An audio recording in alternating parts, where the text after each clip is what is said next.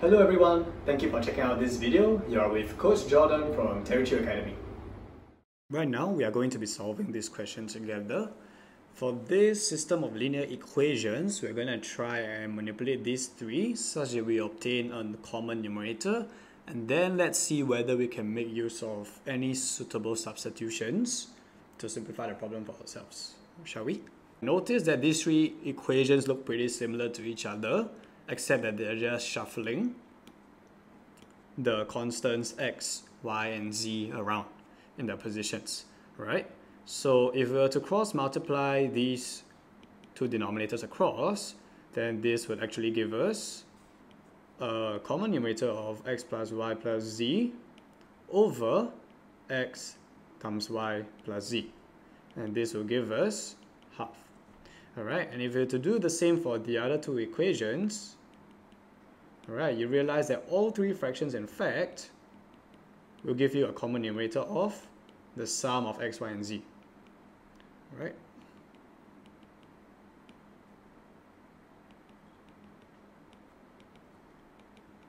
Okay, so given that we have a common numerator in all three equations, we are now actually going to let, let's say, t be equals to that particular sum.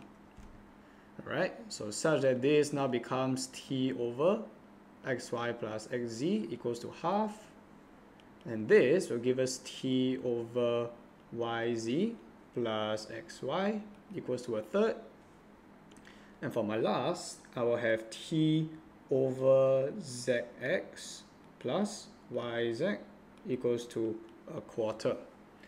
Alright, and now we can start to cross multiply each of them such that we have three new equations over here.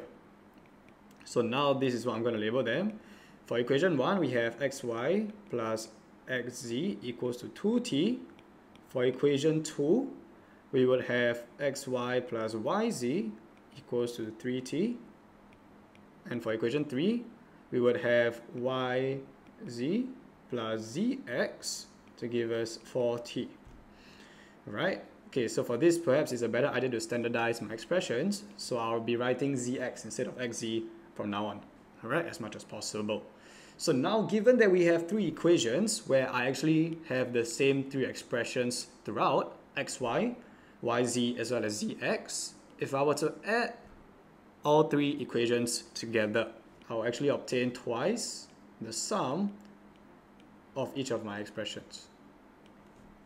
So this will be equal to the sum of 2t, 3t, and 4t to give us 9t over here. Alright, so dividing both by 2, then this is what I would have.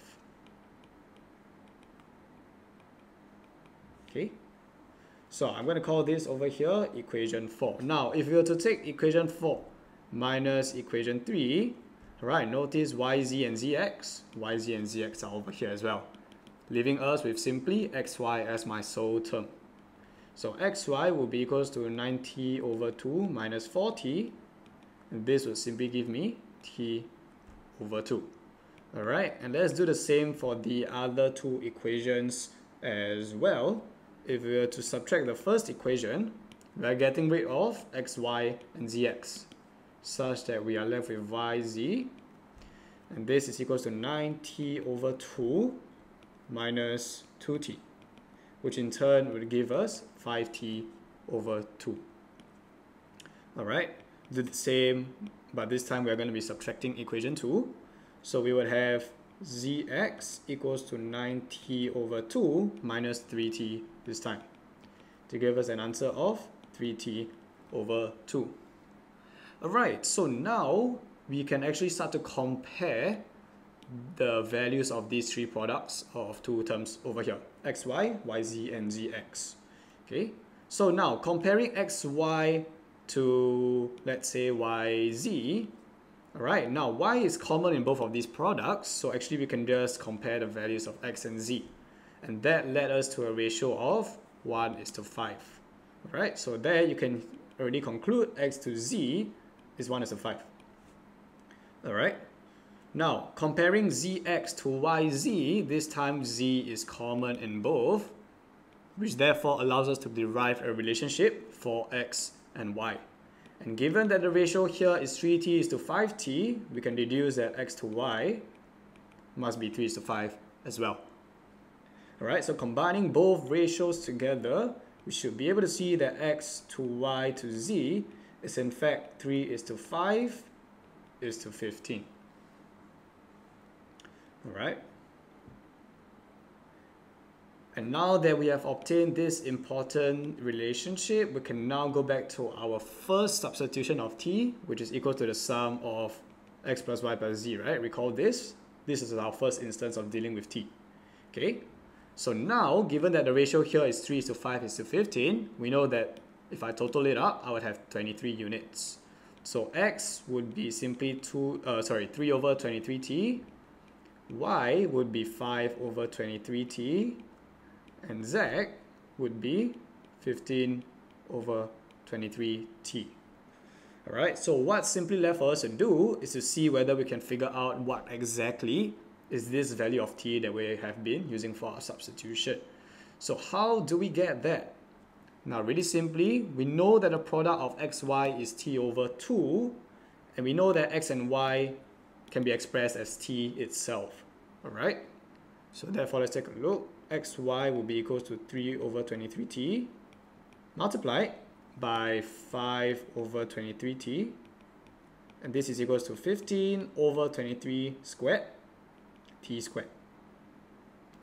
Alright, and this is also equals to this product of t over 2 over here.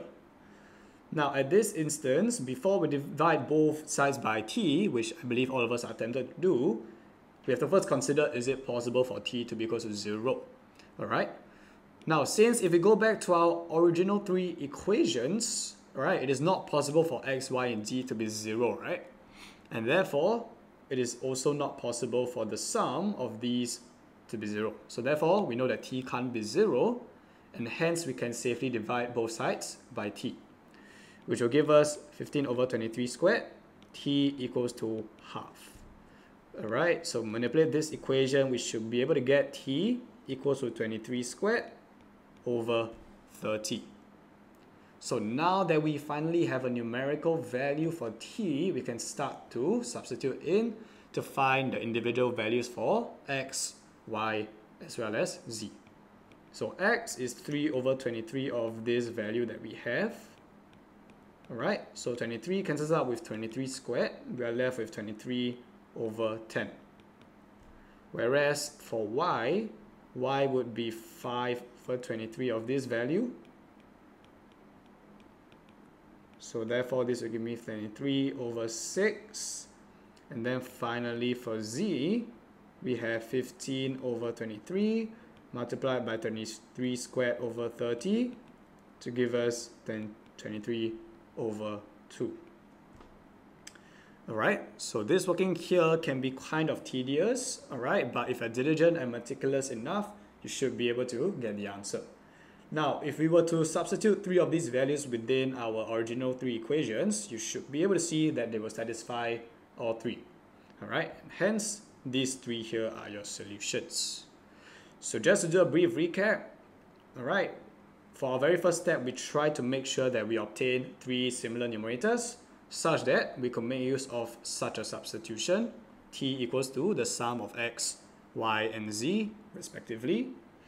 Alright, and now that we obtain 3 equations with 3 similar terms, we can just sum them all up, and we get a sum of all 3 terms over here. Alright, and then we can figure out product of xy, yz, and zx, respectively. Next, we figured out a ratio for x, y, and z, and then used both of these values to try and form an equation in terms of t as seen over here, such that we could obtain a numerical value for t. From then on, just some substitution steps are left for us to derive our individual values for x, y, as well as z. We have completed this lesson. Thank you for watching this video, and I hope you have enjoyed today's lesson. Goodbye and see you again in another lesson. If you would like to learn more from these tutorials, please smash that like and subscribe button.